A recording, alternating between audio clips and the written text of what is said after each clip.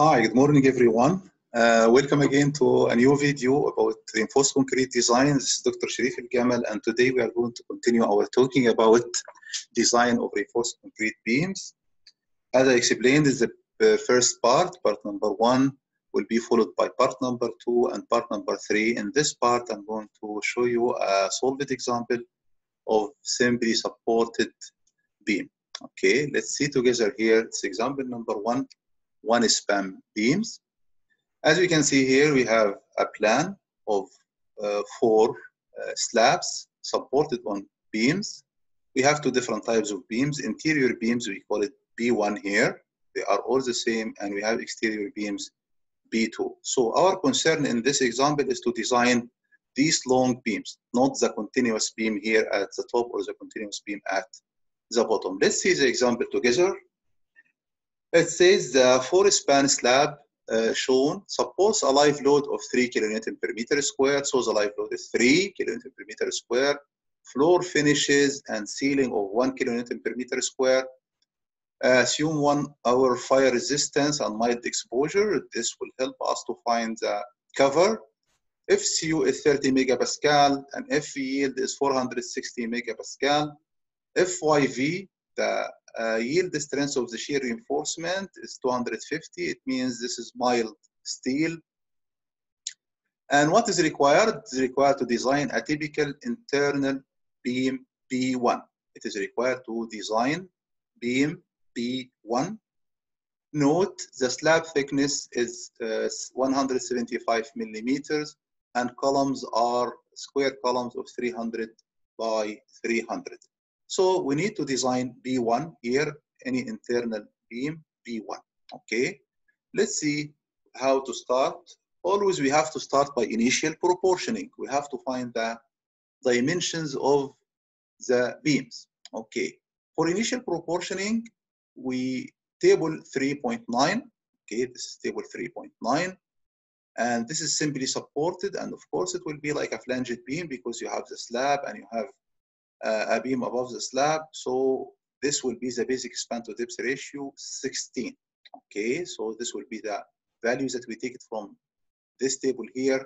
So basic span to depth ratio equals 16.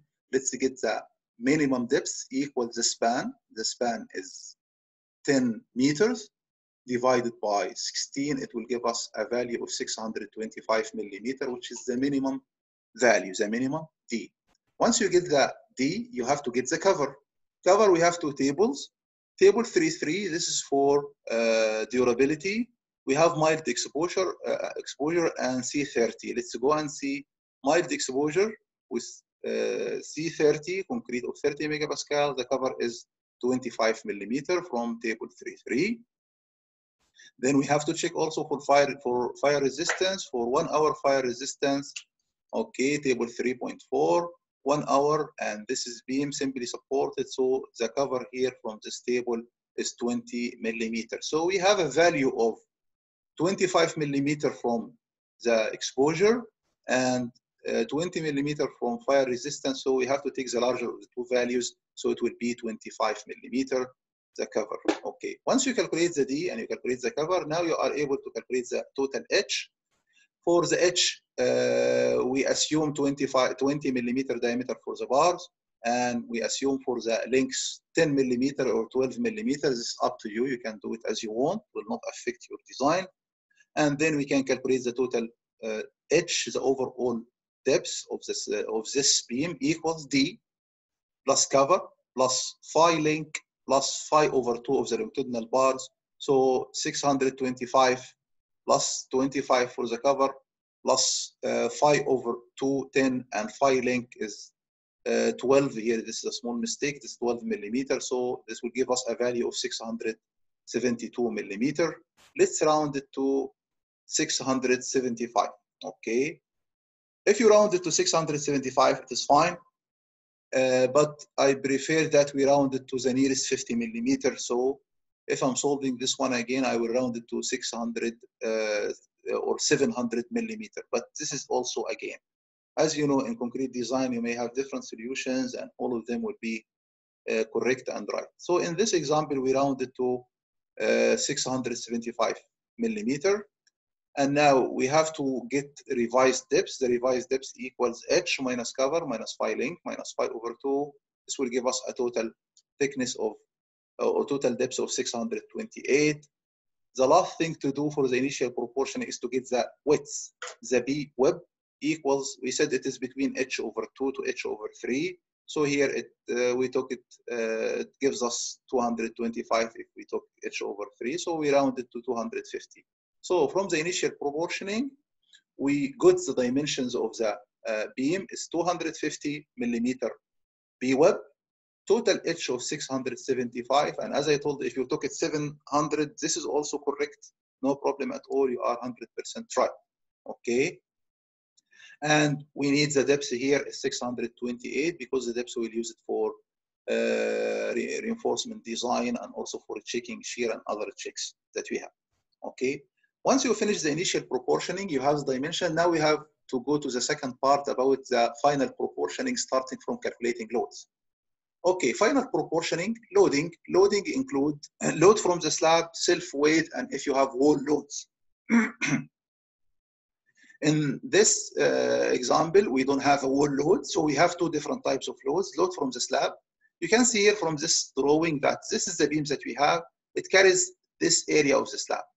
The slabs here is 10 meters by 4.5. So you can see that all of these slabs here, these are all one-way slabs because the long side divided by the short side is greater than 2. So to transfer the load from the slab to the beam in this case, we have to divide the slab from the short direction here. We make a line here at the middle, and this will be the area carried by the slab. How much it will be this area? It is 10 meters by 4.5 meters. 2.25 from here, 2.25 from here. So the total equals the span. So the total area here equals 4.5 times 10 meters. It gives us an area of 45 meter square. Okay, this will be the area. Once you know the area, we have to get the self-weight of the slab. Self-weight of the slab equal the thickness of the slab times the density of the concrete. And if you want to get the load on the beam, you multiply by the area. So it will be the area times the self-weight of the slab. So 0.175 times 24 times 45, it will give us 189 kilonewton. Finishes again 1 kilonewton times the area of the slab, so it will give us 45. Okay. Then weight of the rib, okay, weight of the beam rib equals the area of the rib or the volume of this rib multiplied by the density of the concrete. So what is the rib here? You can see it is this area here equals what?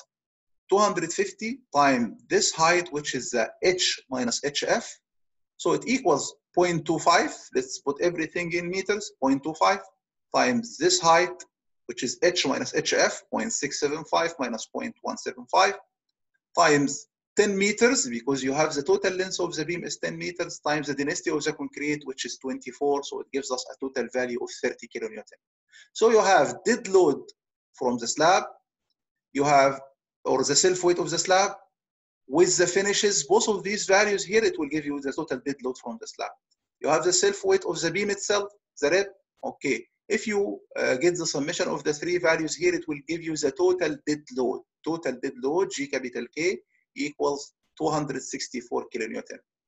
Okay. In addition to the dead load, we need to find also the live load. The live load equals the live load, it was 3 kilonewton per meter square multiplied by the area supported on the beam, which is 45 meters square. So it will give us a value of 135 kilonewton. So the total dead load is 264. Live load is 135. So to get the total load, you need to get the summation. F capital equals what? 1.4 dead load plus 1.6 times live load. So multiply 1.4 by this value plus 1.6 multiplied by this value. It will give you the total load 585.6 kilonewton. So this is the total concentrated load on the beam, is the F capital of the beam. Okay. If you want to get this load as a uniform load, just you divide this load kilonewton divided by the span, which is 10 meters. So it will give you 58.56 kilonewton per meter. So once you did that, you finish the second step about calculating the loads. What will be the next step? The next step is to make the structure analysis and to find the maximum bending moment and maximum shear force to be able to starting your design for reinforcement and checking for shear. So let's find the bending moment and the shear force. For the bending moment, this is a very famous case. You have a simply supported beam of 10 meters under uniform load, which is 58.56 kilonewton per meter. So the maximum bending moment is WL square over 8 or FL over 8. So it will give you a value of 732 kilonewton meters. This is a positive moment. Okay, this is a positive moment. In some textbooks, they draw the positive moment in the other side, but anyway, it is still a positive moment. The tension is down and the compression is up. So if you put the reinforcement, you put it at the bottom, at the tension side. So this is the maximum bending moment. How about the shear? Shear equals F over 2 or WL over 2. So F over WL over 2, it will give you a value of 292.8 kilonewton. And this is showing the shape of the shear force diagram. And as you see, the maximum shear is at the support decrease and another maximum at the second support. From these two values here, the maximum moment we are going to design for the reinforcement, and for the shear, we are going to design for the shear reinforcement. Let's start designing for the longitudinal reinforcement. Okay. This section, okay, because the flange is under tension, the flange is under compression, and the tension is down. So if the flange is under compression, so this will be a flanged section. So we have to design it as a T section. And as the T section from this close here, we have to find the B flange. B flange equals B web plus LZ over 5. And LZ here, because this is a simply supported beam, the LZ equals to L. So B web is 250 plus LZ is 10 meters, put it in millimeters, divided by 5. So it will give you a B flange of 2 meters, 0.25. We have to put it in millimeters because we are using everything in Newton millimeters. So don't get confused and put it in meters because it will affect your solution.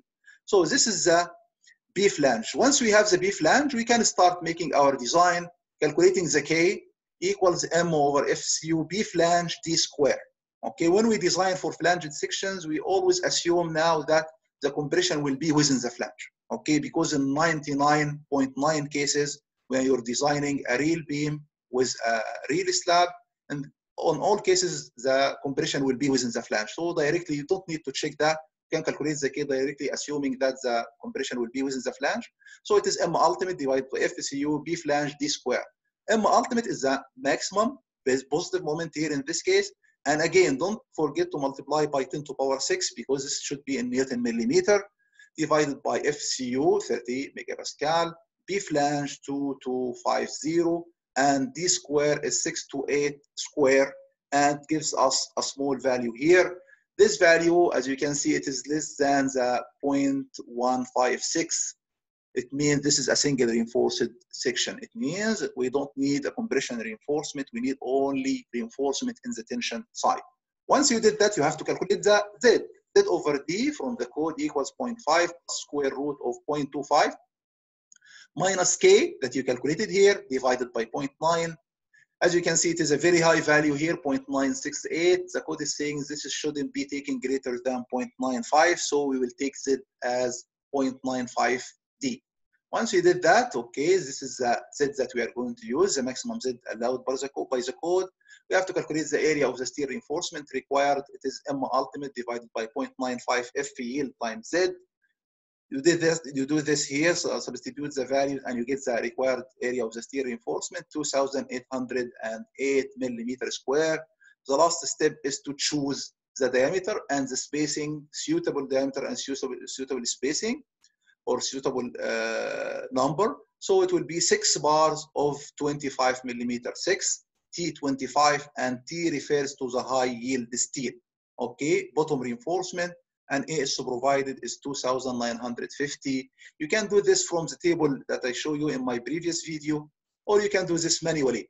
Okay, you know that if you are going to use a diameter of 25, you know the area of the bar is about 490 or 491 millimeter square. So divide this one by the area of bar, you'll give you a number of bars and round it to the greater number. So it will be 6 T25, and then this will be the AS provided. The AS provided should be in all cases greater than or equal to the AS required. So we found the bottom steel reinforcement. The last step, we need to find the hangers, the top steel, and we said this top steel will not be less than 20% of the AS provided. So the 20% of this value will give you a value of 590. Okay, we can take 2 T20 top reinforcement. It will be greater than this value. This will be fine.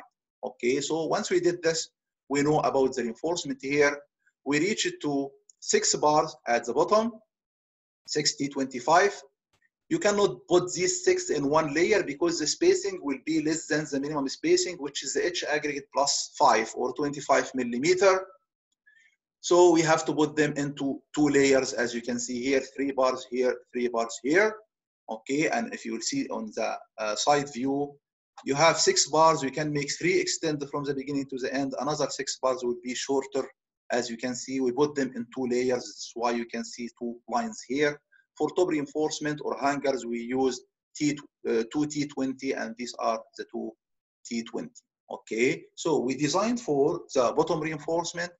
For the hangers, what else we need to do now? We need to check, to make our checks. Okay, do we need to have side reinforcement here? We need only side reinforcement if the total height is greater than 750. In this case, we don't have, this height is less than 750, so we don't need to have side bars on this beam. Okay, let's move. Now you have to make your checks. The checks starts by checking deflection, or you can check the shear first. Okay, here we check the deflection. So the deflection, you have table 310. Okay, let's see here. This is table 310. Okay, in table 310, we have the modification factor. It can be calculated from this equation, and this equation depends on 2 values. Fs can be calculated from here, and M over BD square, we have the value of bending moment, and B and the D. You substitute the value into this equation here, you get the modification factor, and you use it to check if the deflection is safe or unsafe. Let's do that. To get the value of M, we have to get the M over BF D square. So this is the maximum moment, B flange, D square. It will give us a value like that.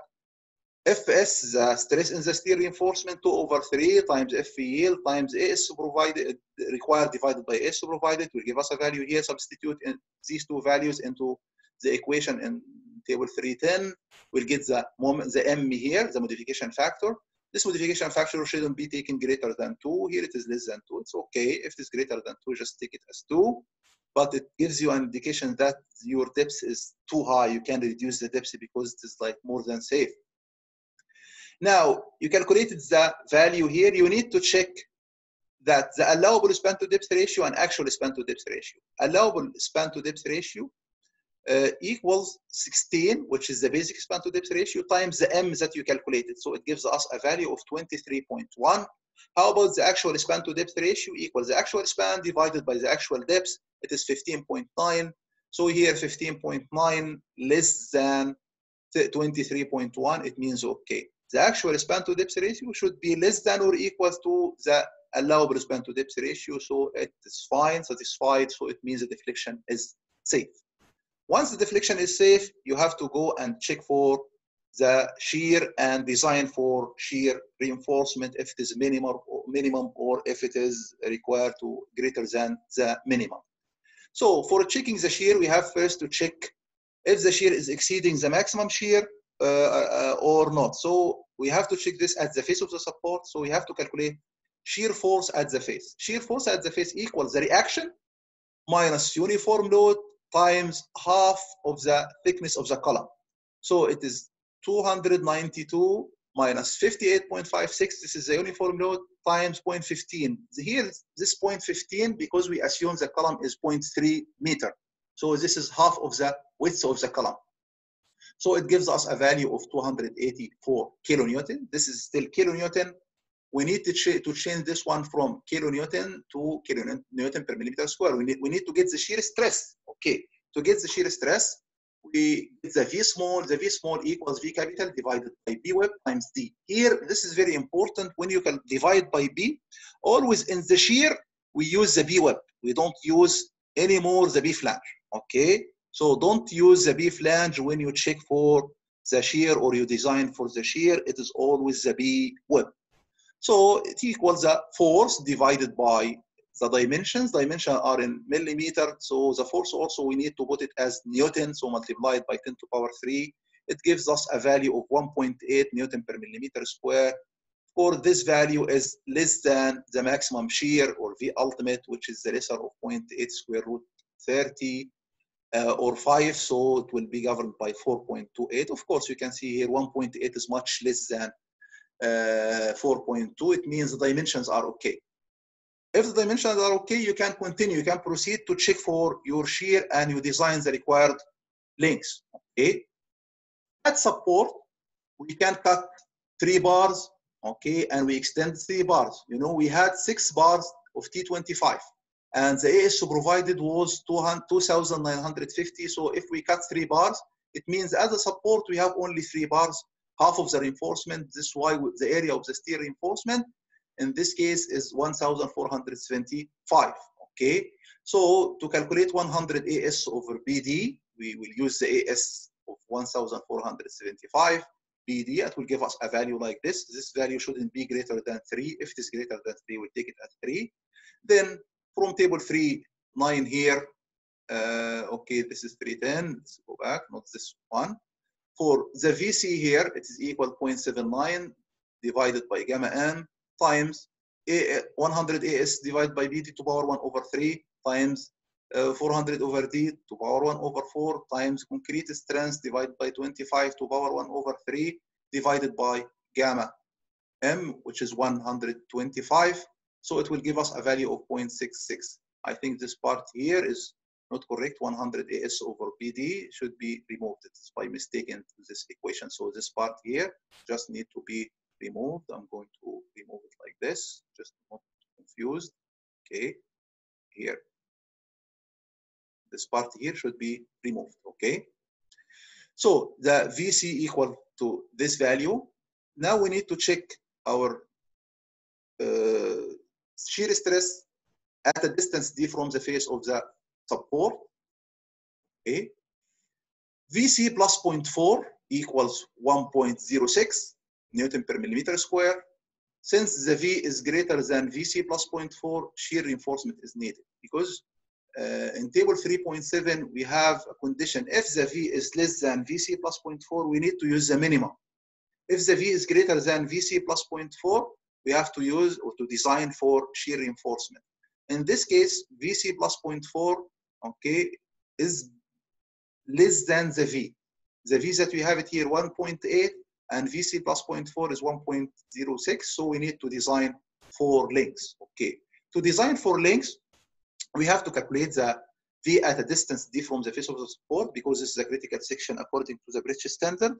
So to get the shear force at a distance D from the support equals the reaction, similar to what we did here in the first equation, the reaction minus uniform load times the distance. Distance in this case equals 0.15, half of the width of the column, plus depth, the depth of the beam, which is 0.628. 628 millimeter, but we put it in meter, so it will give us a shear force of 248. Okay, let's get the shear stress. V small d divided by B times D, it will be 1.58. It is greater than VC plus 0.4. So we have to design. Let's assume that we will use 2 legs stirrups of diameter 10 millimeters. So the ASTV in this case, because we use 2 legs, it will be 2 times the area of 1 bar. It will be 157 millimeter square. Substitute this into equation 3.7. Okay, here this equation ASV should be greater than or equal PV times SV times V minus VC divided by 0.95 FYV. Okay, we'll substitute into this equation. And from here, I will be able to get the SV. SV in this case is 162.1 millimeter, rounded to smaller value because when you use less spacing, it means you are using more stirrups. So here in this case, we used R8 spaced at 150 millimeter. It is required 162, so you can use it 160, you can use it 150. I prefer to round it down to the nearest 25 millimeter. So R, it means we are using mild steel because the shear, the yield strength of the steel is 250. It was given in the problem FYV. So this is why we used R10 spaced at 150. We have to check that this spacing is less than the maximum spacing required by the code. SV maximum, it is 0.75 D, 75% of the depth, 75% of the depth is 471, so it means the 150 is less than the SV max, it means it's okay. So our shear reinforcement at the area close to the support at the maximum shear stresses areas is R10 spaced at 150. Okay, now we need to, like an additional thing, you need to know where to use minimum lengths. Okay, where do you want to use? If you want to use this R10 spaced at 150 for the whole beam, this is fine. But in this case, you are using more stirrups in an area in the middle area of the beam where the shear stresses are very minor. So it is better to use more stirrups close to the support and to use minimum stirrups at close to the middle of the beam. To do this, we need to know about the capacity of nominal lengths. The capacity of nominal lengths equals the shear carried by the minimum stirrups, which is the VC plus 0.4, which is this value here. VC plus 0.4, it will give you the shear stress carried by the minimum lengths, multiplied by B times D, it will give you the shear force carried by the minimum lengths. Multiply this, it will give you 166.4 kilonewton. So at any shear force less than 166.42, we can use minimum length. Okay, greater than this value 166, we have to design, so we will use R10 spaced at 150. Okay, so how to find the distance to use the minimum length? This is very easy. It will be always the V face minus Vn divided by W. Okay, it will be the shear stress, the shear force at the face minus shear force carried by the nominal length divided by the uniform load on the beam, okay, which is 58.56. It will be 2.25 meter from column face. Okay, so for this 2.25, you know that the shear will be greater than this value. So at the first 2 meters or 2 meters and a quarter from the face of the support, we are going to use R10 spaced at 150. After that, in the middle part, we can use minimum lengths. Okay, how to find the number of lengths? This will be easy. You know the distance here. Okay, divide this distance by the spacing. You know how many lengths you need to use. Okay, the distance is 2.25 meters, just put it in millimeter, divided by the spacing and add one length because you have one at the beginning and what's at the end. So, and then this will give you 16. It will be like 15 point something. Of course, we have to round it to 16 near the support. So use 16 R10 spaced at 150 millimeter near to the support. After that, we'll use the minimum lengths. Let's remove this one here. Okay. Nominal lengths, we assume that we'll use 10 millimeters. So the ASV, again, it is 157. For the nominal length, we use the same table and we use the equation for the nominal length to get the spacing. The spacing in this case is 373. We use as a maximum value 300 millimeter. And the distance covered by the nominal length will be equals to the total length minus 2 times 150, which is the column width divided by 2 from both sides, minus 2 times 250, which is the area covered by the design length. So it will be about 5 meters. So the middle 5 meters of the beams will be reinforced with minimum lengths. To find the number of lengths, again, you will divide this distance by the spacing. It will give you the number of lengths, about 18 lengths, and it will be 18 R10 spaced at 300 millimeters. So from this design, we designed everything about the lengths. We designed for at the support, okay, it was R10 spaced at 150, and even we got the number of bars, okay, and then we got the minimum lengths and the distance that will be covered by the minimum lengths, about 5 meters, about the middle half of the beam, and the number of the lengths, okay.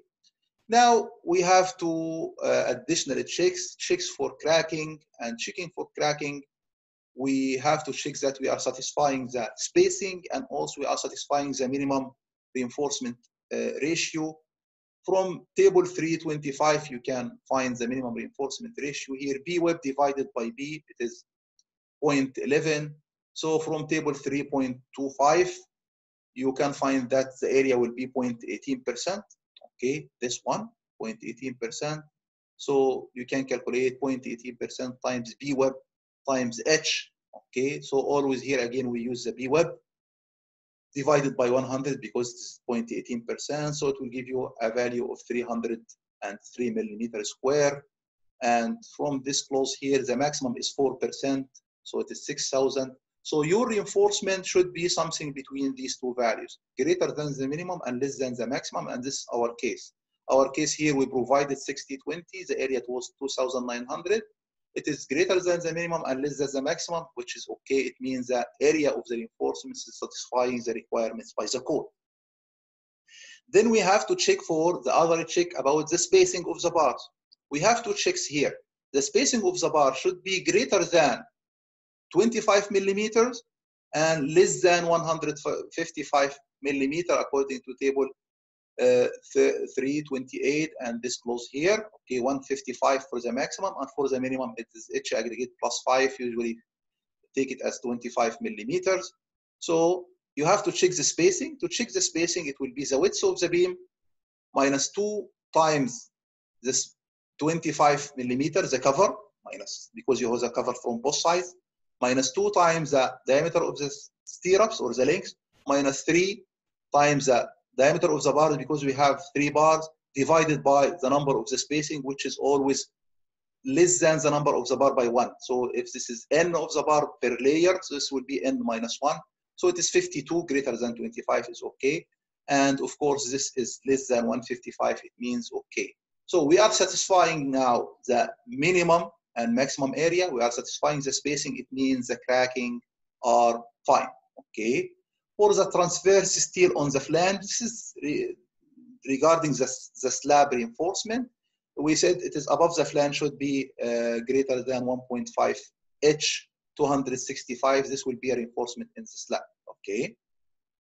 So the top transverse reinforcement of the slab, just keep in mind that shouldn't be less than this value to satisfy the minimum by the code. This reinforcement is a reinforcement in the slab, not a reinforcement of the beam, but it is coming from this provision. When we design a beam, the reinforcement in the slab above the beam should be greater than or equals to 0.15% of the area of the concrete. Okay, now about the anchorage from table 327. If you have a lab length, if your reinforcement is not long enough and you have to make a lab, it will be like, if you check this table 325 about lab and splice length, is 40 times bar diameter, about 1 meter. So this is anchorage length. Okay. Curtailment of the bars, we said according to figure 325, we can cut 50% of the bars and extend the other 50. So we cut 3 bars. And the distance from the center line of the support of the column, center line of the column, it is 0.08 of L. If you multiply it 0.08 times 10 meters, so it will be 800 millimeter from the center of the column. Last thing to do, the end anchorage. Okay, we have this clause here. It tells us the end anchorage from the center line of the column should be greater than 12 times the bar diameter. So 12 times 25, which is the bar diameter, 300 millimeter. In this case, you can find that half of the column will not be enough to have 300 because the column width, the total width of the column was 300. So half of the width is only 150. So in this case, we have to use a hook, 90-degree hook, to satisfy this end anchorage. Okay, to finalize your work, you have to make this on a drawing. The drawing will include side view like this and some sections showing the reinforcement. So this is showing the side view of the beam. It is 10 meters. You have a column here, and this is the cross section showing the dimensions 250, the total height 675, and this is the slab thickness. Let's put the reinforcement. And the reinforcement, keep in mind that at the bottom we had 6 bars, T25. So okay, we divided them into 2 layers. One layer, it will be along, and I extended here. This is the end anchorage. We bend it like this because this distance from the center line to the end was not satisfying the 12 times per diameter. So we have to use a hook. Then for the curtailed bar, the bars that we cut them according to the code at a distance of 0.08 of the span, which is 800 millimeter from the center line to cutting of the bar. This is the bottom steel reinforcement. How about the top steel reinforcement? We use hangers of at least 20% of the bottom bars, and where they were 2T20 millimeters. So we finish the bottom reinforcement, the top reinforcement. We have also to put the reinforcement for the shear reinforcement.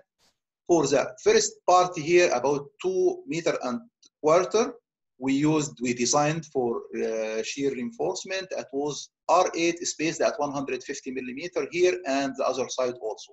And the number we found that was 16 bars, 16 lengths, 16 R10 spaced at 150 millimeter for this part and the second part here.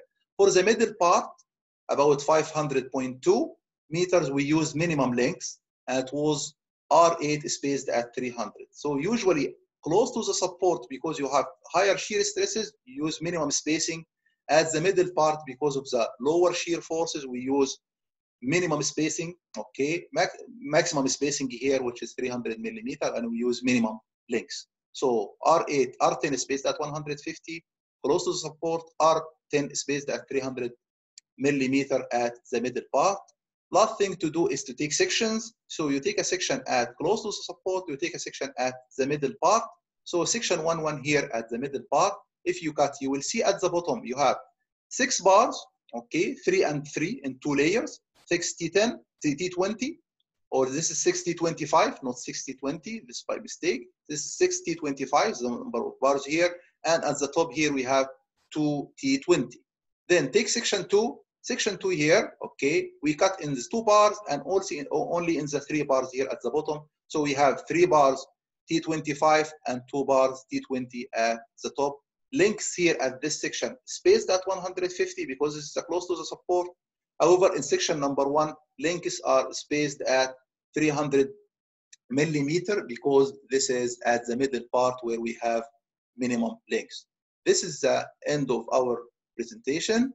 Thank you, and see you in the coming video where we are going to talk about a design example of continuous beam that will include design for shear, design for reinforcement. We'll have bottom reinforcement, we have top reinforcement, checking for shear, drawing of the reinforcement. So thank you for watching and see you in a coming video. Goodbye.